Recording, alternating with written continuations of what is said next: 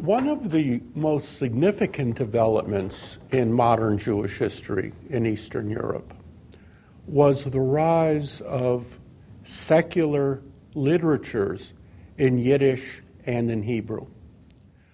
The development of Yiddish literature, of Yiddish theater, of Hebrew literature meant a lot of things. It meant that as Jews were leaving the traditional world and looking for new role models, for new opportunities, for new options,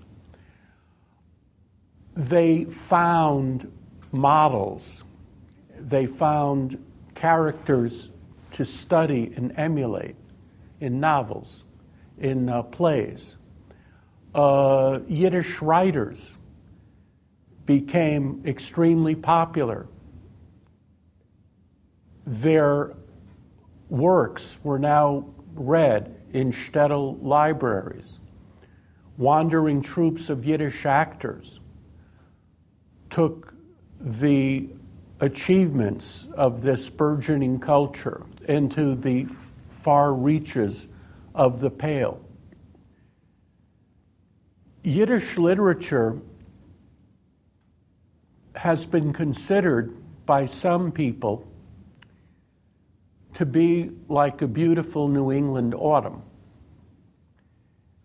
in that it is stellar, it's gorgeous, but it represents a kind of ending rather than a beginning, that had the traditional Jewish religious world remained unchanged, you would not have had that great literature of Shalom Aleichem, Mendele, Peretz, Ash, Raisin, Sutzkever, and others, because the traditional religious world was not interested in it. And many of the children of these Yiddish writers were also uninterested in that language and went on to English, Russian, and Polish. And so many consider Yiddish literature to be a literature of transition between an old Jewish world and a new world that the Yiddish writers themselves could not really enter. However, there's another point of view which sees Yiddish literature as a promising beginning, as a true revolution in the history of Jewish culture, as a cultural adventure and journey which was seemingly cut short by the war and the Holocaust, and which, perhaps surprisingly, is now being picked up in a certain way by writers coming out of the Orthodox community. The story of modern Hebrew literature, of course, is very different. Since the founding of the State of Israel, modern Hebrew literature has been flourishing. That said, we must also emphasize that in a certain way, modern Hebrew literature played as great a role in this project of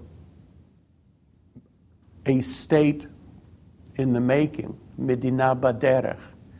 Modern Hebrew literature was critical in giving the young Jews in the 1920s and 1930s, giving the pioneers of the Second Aliyah before World War I a moral and a psychological anchor.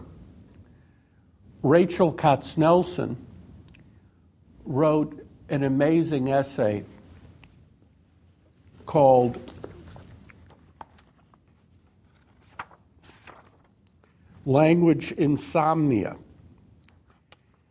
And in this essay, she describes how in those terrible years before World War I, these young people in Palestine, totally exhausted after a hard day's work, living in primitive conditions, yearned for Yiddish. They longed to read Shalom Aleichem in Peretz. They wanted to relax with the latest novel of Sholem Asch, but they forced themselves to read Hebrew because only Hebrew, they believed, was truly revolutionary. Only Hebrew represented the real break with the past. Yiddish was too homey, too familiar. It was too emotionally comforting. Hebrew represented distance. Hebrew represented a new beginning.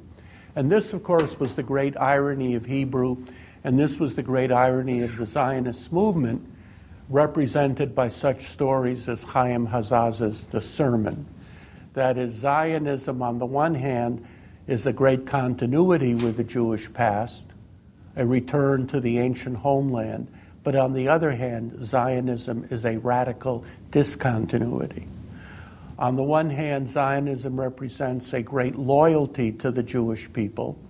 On the other hand, Zionism represents a rude rejection of much of what is important and dear to the culture of the Jewish people, especially in the diaspora.